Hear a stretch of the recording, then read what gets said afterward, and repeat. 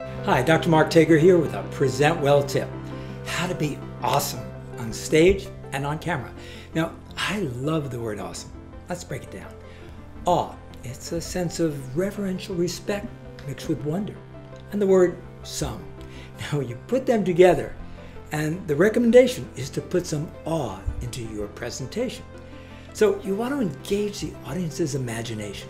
So put forth a big concept, like the 100 trillion non-human organisms inhabiting our gut, or the surface area of the GI tract, well, 2 tennis courts of it. Well, how about the 60,000 miles of blood vessels in our body, or the 2.5 billion times the heart beats in a lifetime? You want to paint these pictures with images and use words like imagine. Make sure your voice, gestures, and postures reflect this awe. Always pause for a moment to allow these images to sink in. Now, if you do all this, you're going to be well on your way to an awesome presentation. In our PresentWell program, we coach and train how to be awesome. You can learn more at PresentWell.net.